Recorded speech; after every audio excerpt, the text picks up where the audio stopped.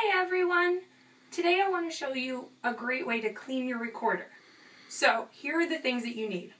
Obviously you need your recorder. You need some warm water with some soap in it. Probably dish soap is good.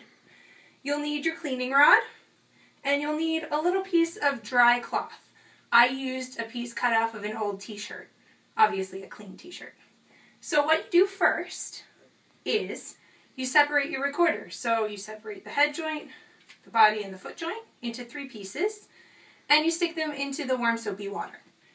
So put them in. I'll use a little bit of extra soap just to get everything nice and clean, especially clean the mouthpiece. Very important. You don't want to get it all germy and gross.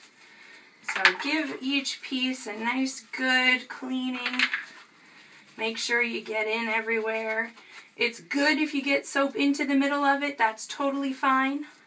Once you're ready, give everything a good rinse. Okay. Give all of the pieces a good drying off on the outside. You're not going to get the inside dry, but that's okay because that's what the cleaning rod is for. So once we get a good dry on the outside, we can then take the little piece of cloth, hook it through the opening hole in the top of the cleaning rod.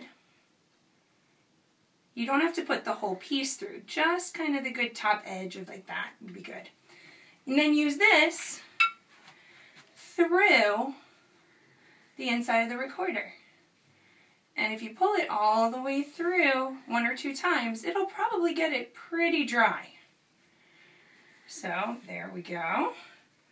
You won't be able to put it all the way through the mouthpiece, but what we can do is we can just let that dry by air, and that would be totally fine.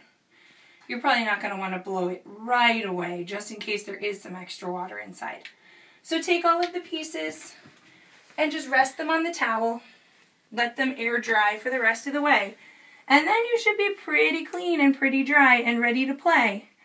Just give it a few minutes and you should be good to go. Hope this was helpful. See you in class. Bye.